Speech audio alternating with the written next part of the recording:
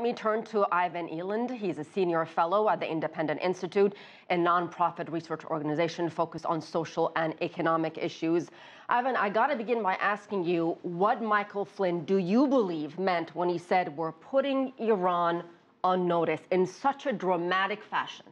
Well, I think they're trying to do a symbolic warning to Iran that they don't want them to do these tests. They have been doing the tests, but of course, he's not alleging that they violated the nuclear agreement, which Trump has said he doesn't like, but he's saying they violated this UN Security Council resolution, which states that they can't develop or test missiles that have the capacity of carrying nuclear weapons. But of course, Iran says, we didn't violate that because these are just defensive missiles. So if the United States or the UN is saying one thing, if Iran is saying another thing, so how do you know who's telling the truth? Well, I think the U.S., if they're alleging that Iran is violating this, they need to come up with some evidence. And the world will look to that to see what evidence they can produce. Ivan, do you believe now with Donald Trump as the president of the United States, the military option is back on the table when it comes to Iran?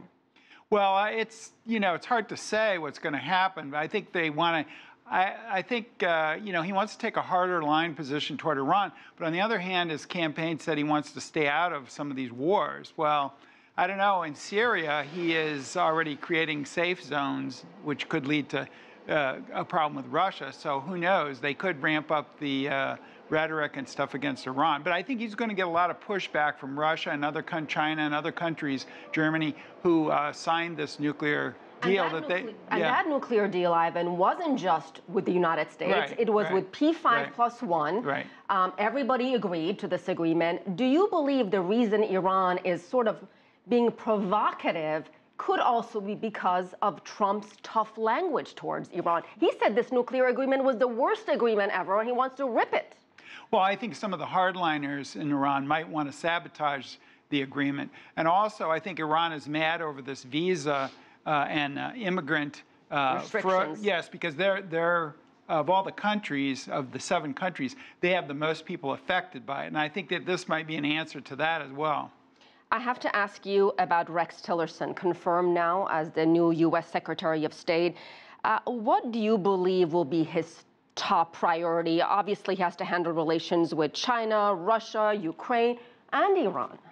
Yeah, I think I'm not sure what's going to be the top priority, because I think it may be driven by a crisis that is created by the administration or comes from